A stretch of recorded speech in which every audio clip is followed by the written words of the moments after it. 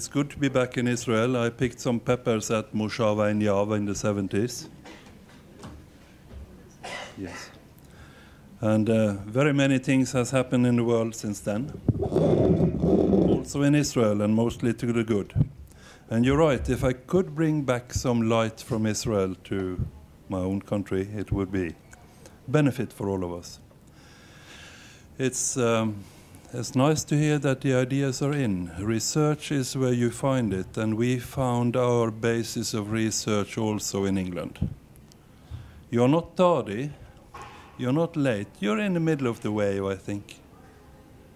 Yes, let's see.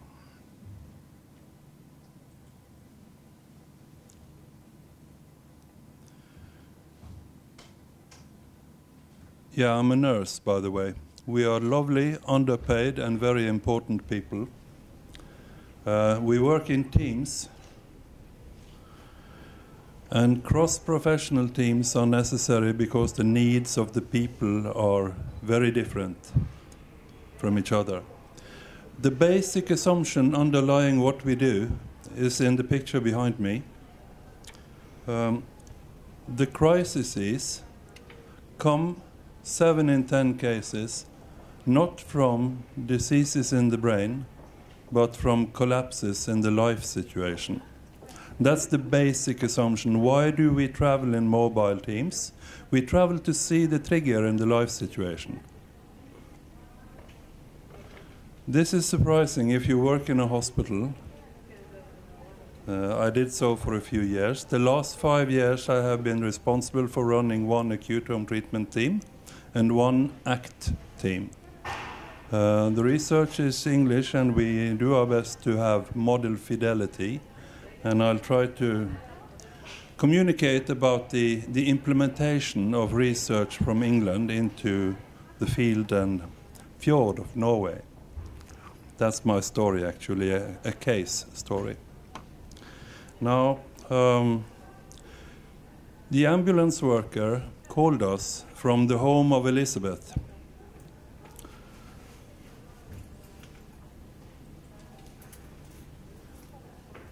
Elizabeth, he said, is suicidal and psychotic and doesn't want to go to hospital.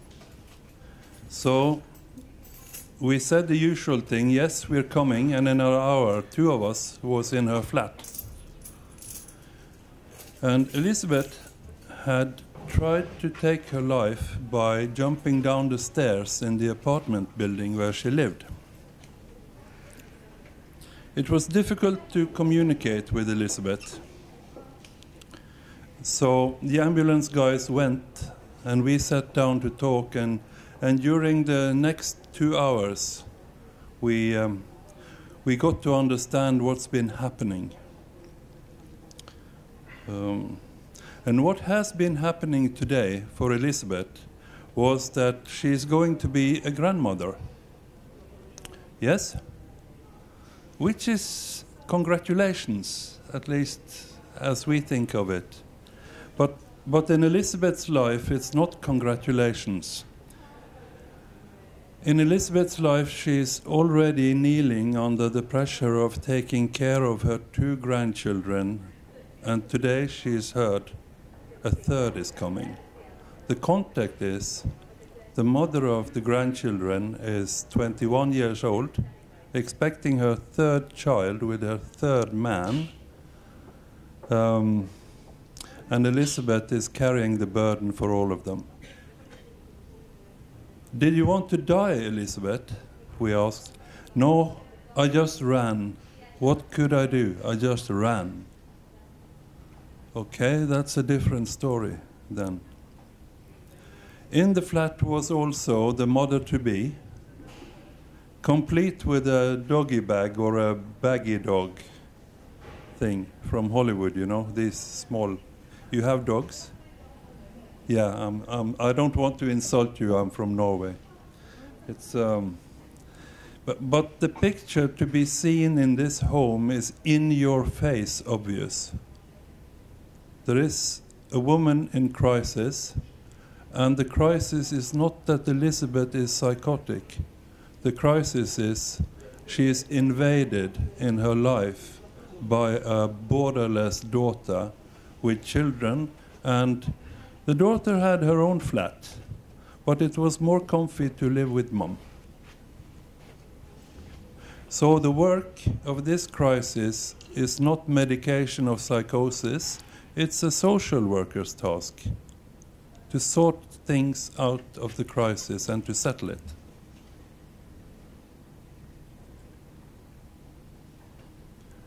Yeah, the review says, if you do home treatment, 3 months after crisis, mental state is superior to standard care. It's nice to have this from the Cochrane reviews. It's what we see also. We have less readmissions to the services in home care than we do in hospital care. And I think that's pretty much the same around the world. Going to England, we went to England also in 2004, I think 1 year ahead. And I had to ask, how can you put nurses and social workers into doing assessments where we would use doctors and specialists? And they told me the assessment that we do in the home is not the diagnostic assessment. It's the assessment of how dangerous is this crisis now. Can the patient be at home 24 hours more? Yes, no. Is it necessary to have a doctor? Nurses are good at such assessments. They are not complicated, they are not diagnostic, they are crisis assessments, and that's possible to do, even if you're not a doctor or a psychologist. We did find a richness of literature in England, and still that's where 19 out of 20 articles come from. The cuts of the NHS have been drastic the last year. Englishmen did a mistake. They borrowed money in the Emirates and they had to pay back. Yeah. There is a fidelity scale for these teams, and I recommend this link. It's specific and nice.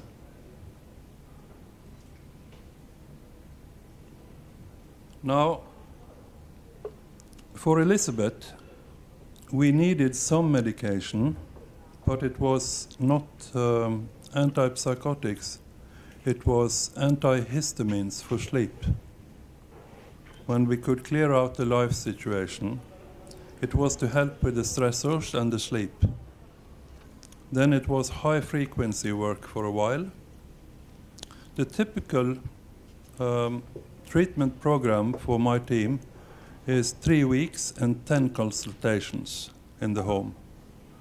98% of all the consultations we do are in the patient's home.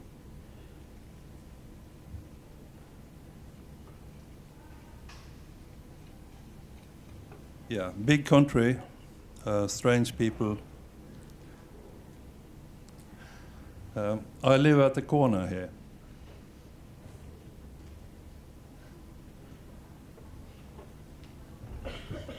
And I think David's going to visit me later.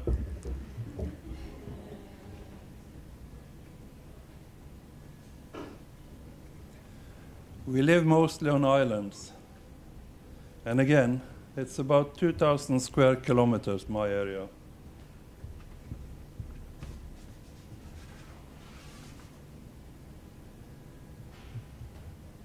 You take these small capsules with the oils, the marine oil, omega-3, do you? No? Yeah, some of you. Yeah. How nice for our economy. In this area, my uptake area, we deliver 40% of the world production of omega-3 acids. So we live off the sea, hardly any forest.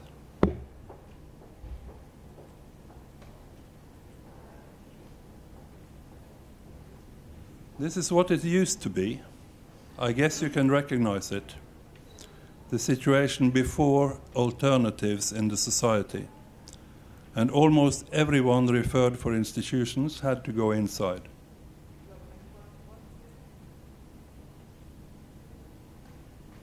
And the specialist was doing tightrope work, discharging as quickly as he or she dared. Get them out again because many are getting in again, and we have to clear house. That's me in the old days. It's too late to fly. I have to handle what... I was a manager in the hospital, yes. And I was looking for alternatives. We did find teams are simplified organizations, clinical microsystems. If you have only one psychiatrist, surround him with a donut of services, then you get the most production out of him. So that's what we did.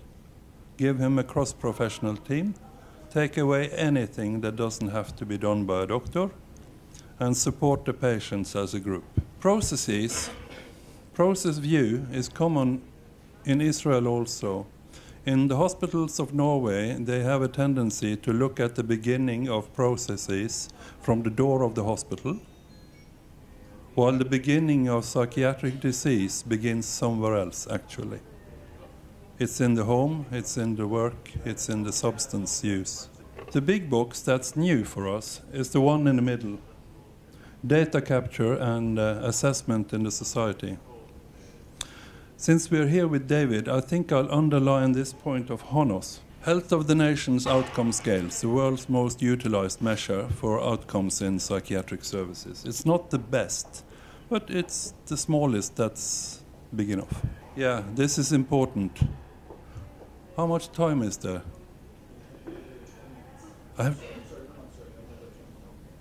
Brilliant. Is the specialist up front in Israel? When the doctor comes to the hospital, does he meet the youngest, greenest example of a medic we have? Or does he meet the top specialist?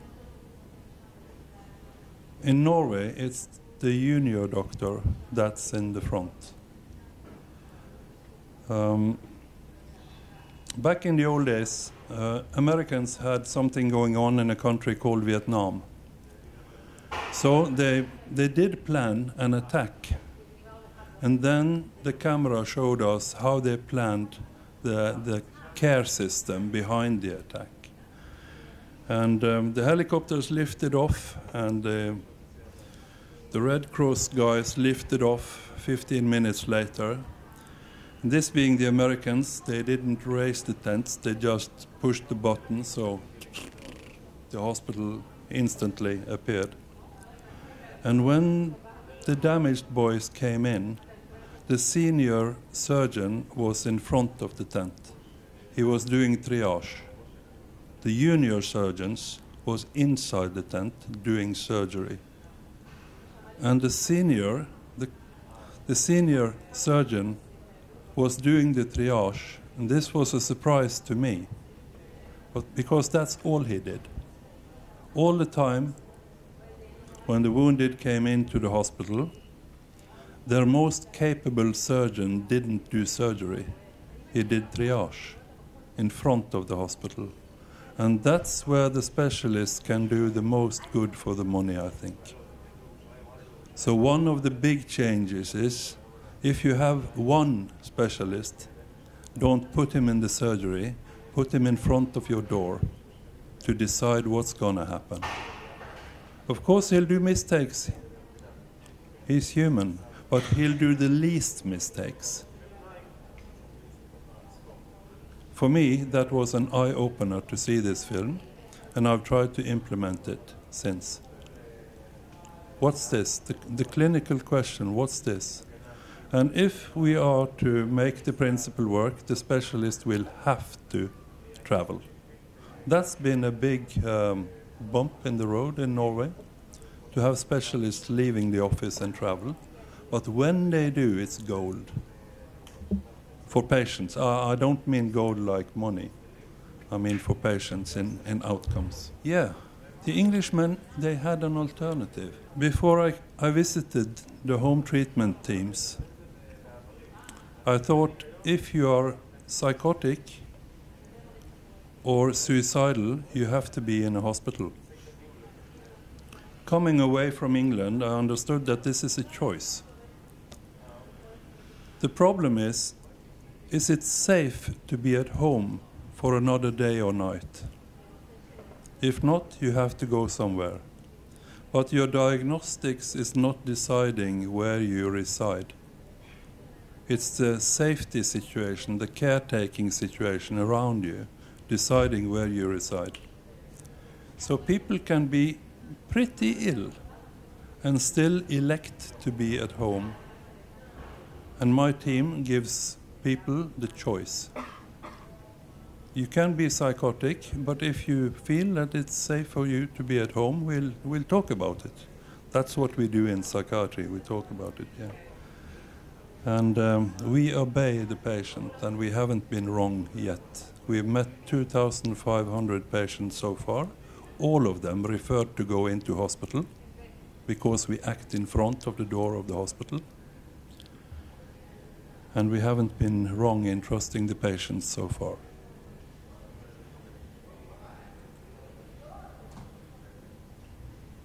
The big tool chest will be in the home. Well, not always.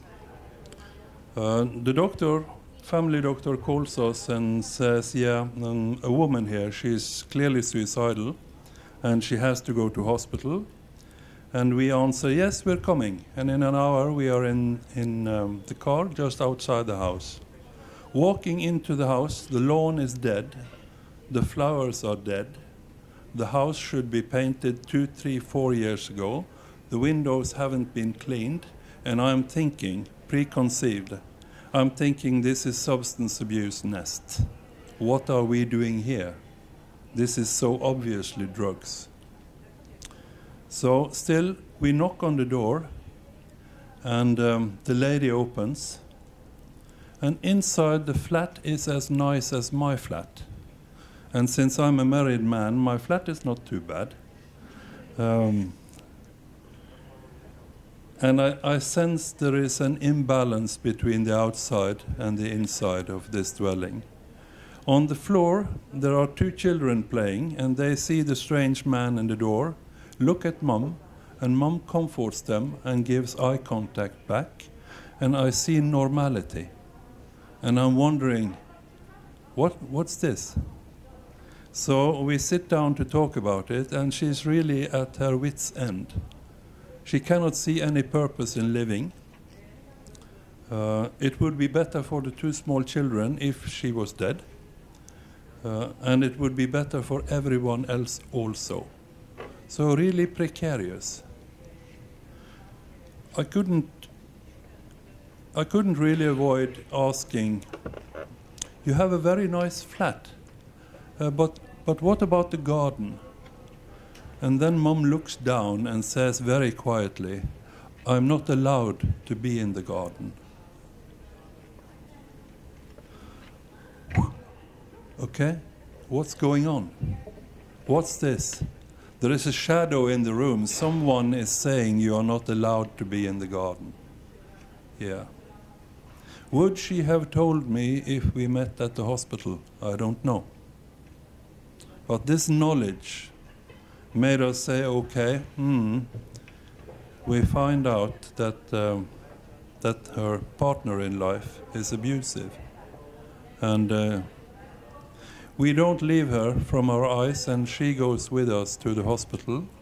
We stay in the home until the children are taken care of from the social services, and she had to stay in the hospital for weeks on end.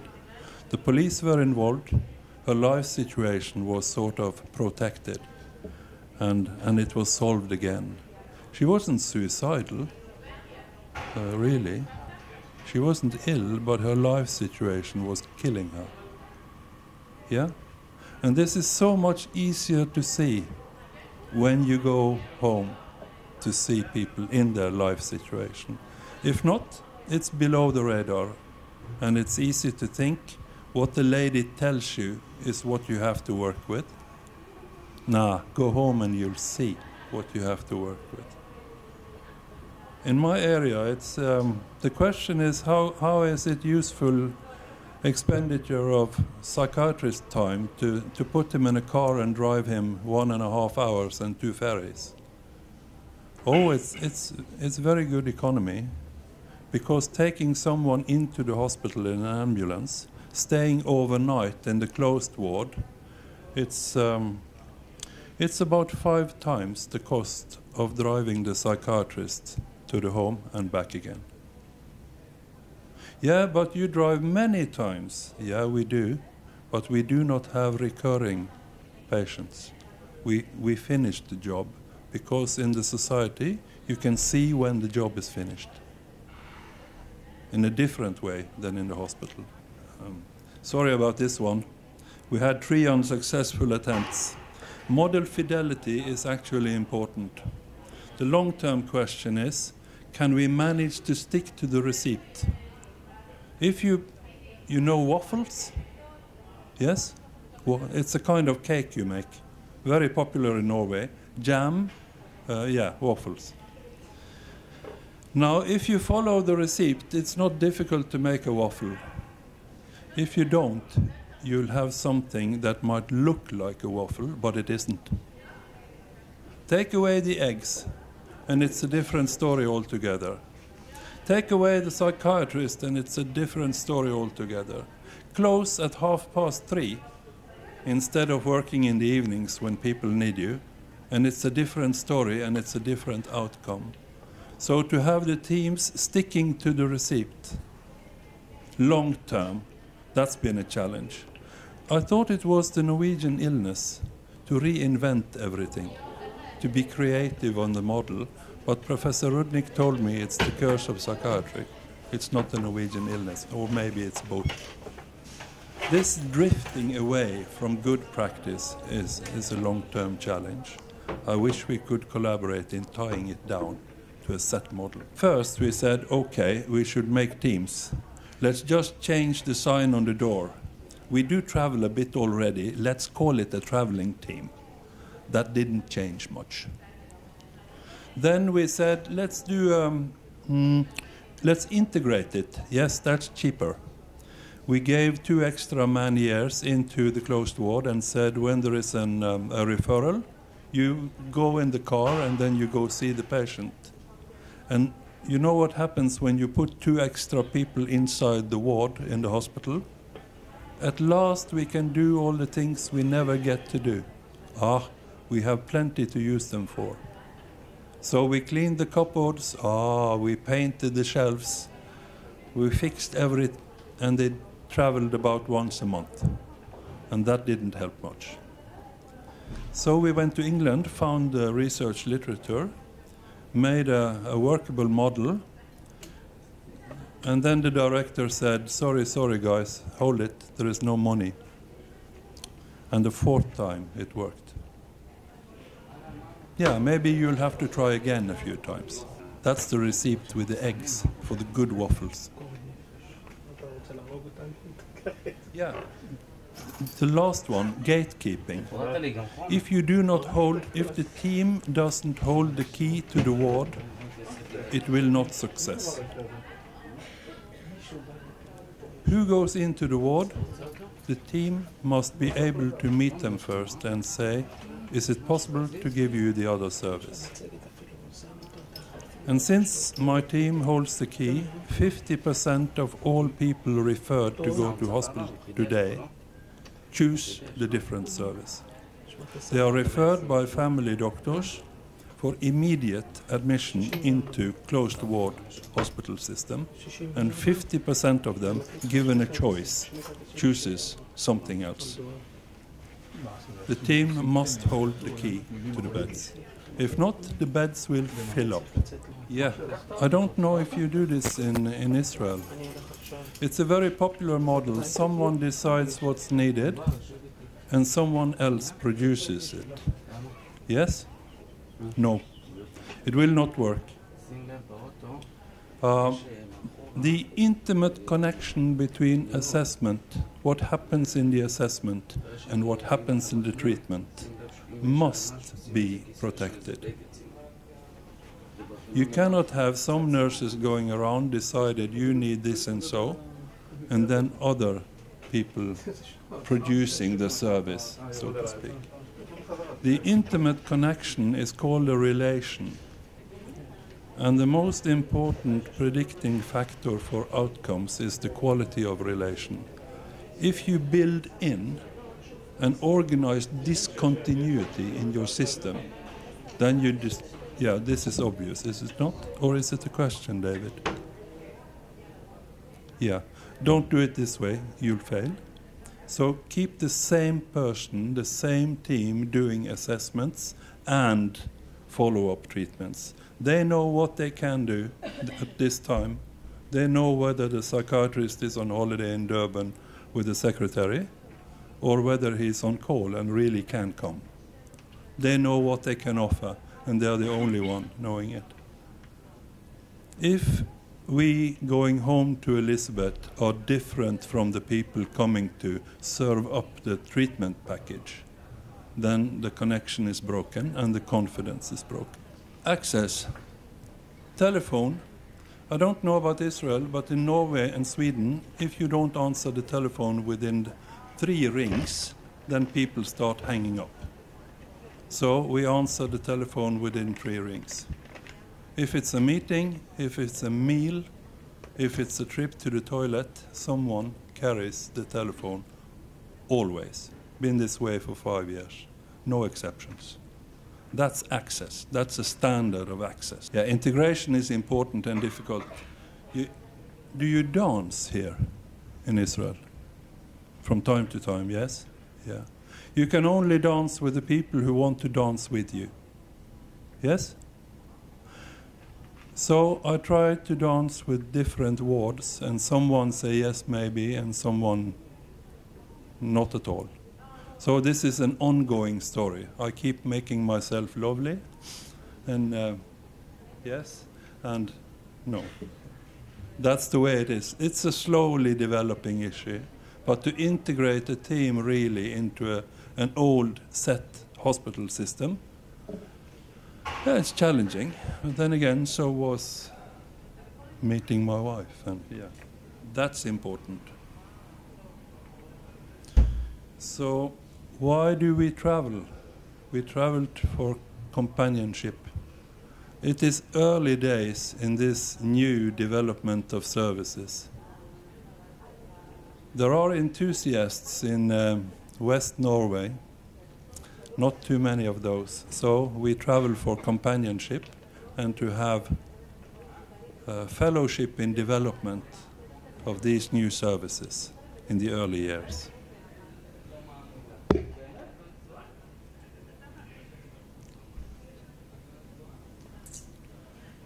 Beware of the Greek bearing gifts, huh? Now you have a Norwegian bearing gifts. There is an app, it's free. It's the most commonly used tools, and if you want it, download. It's Honos, it's Montgomery-Åsberg Depression Rating Scale, and it's mini suicidal evaluation. We use it for checklists, for planning, and what comes into the patient journal is the diagram you see on your right. Now, when 2 of us go out to see a patient on Saturday, then it's easier to remember if we have one of those diagrams on Monday. To give a report, to reassess, and to look at what was it that we saw, really. The points is, that's the average. The red one is the Honos of people on their way into the service, on average 11.4. The green one is what's happened in between, and we are particularly proud of one issue I'll show you.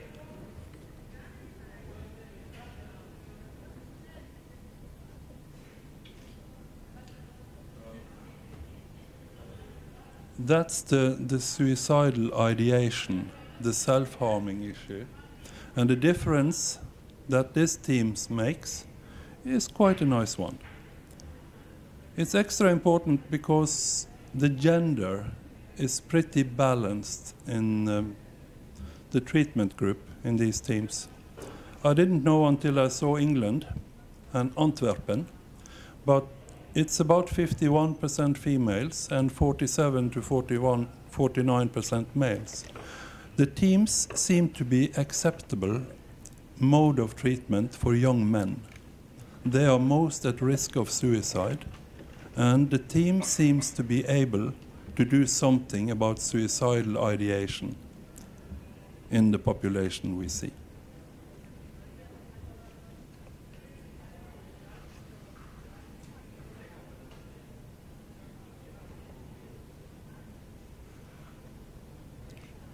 Yeah, the 15% are nice, huh? That's something we do not control. That's an outcome. Pretty unique for Norway. The rest of the country is slowly increasing or staying flat. In my area, it's decreased.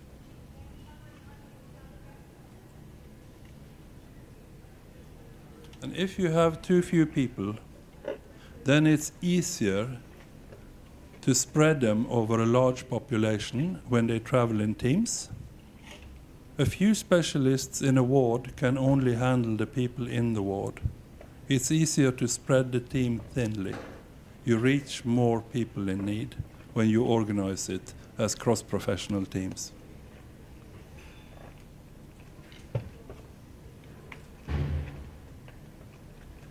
Who transports the mentally ill in Israel? Police, ambulances, taxis? You know? Ambulances transport them. Families transport them. Good. And then they go to emergency rooms. And then they go home again. What's the value proposition in this? Send out a team. They'll assess first and transport later, or offer treatment. We use half the number of transports in my area compared with Norway in general. That's a side effect of the economics of teams.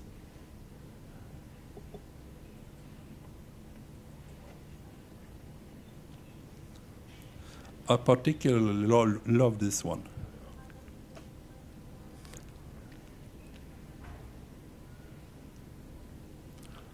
The patients seem to like this service.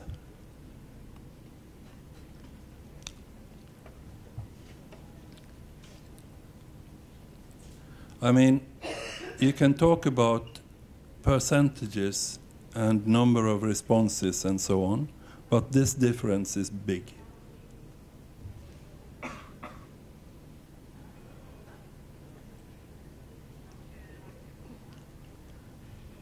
Information is a big issue. Too little information explains a large percentage of the readmittances. These teams seem to be good at giving information.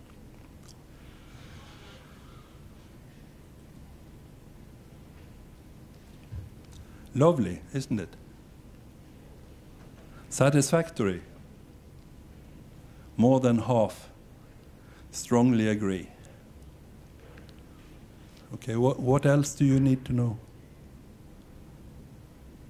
This is the patient voice. It's the anonymous answers. We use the same question as the hospital does, and we have a very, very different outcome.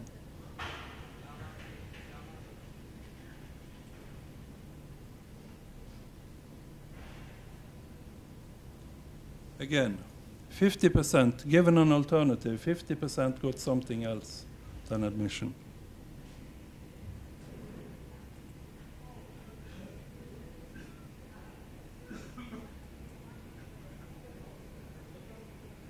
Now, when we go to see Elizabeth, the idea is skilled people from the basis of knowledge, the backbone, so to speak, the hospital, arrives in Elizabeth's life. And if we allow ourselves to be illuminated by Elizabeth's situation in life, then we give her something else than we should get in hospital, yes? And in this change of the content of the service, if she comes to the hospital, she has one type of service. If we are illuminated by her situation in life, it changes. And in this change, is the hope of a better service for patients. Be illuminated by the patient's life.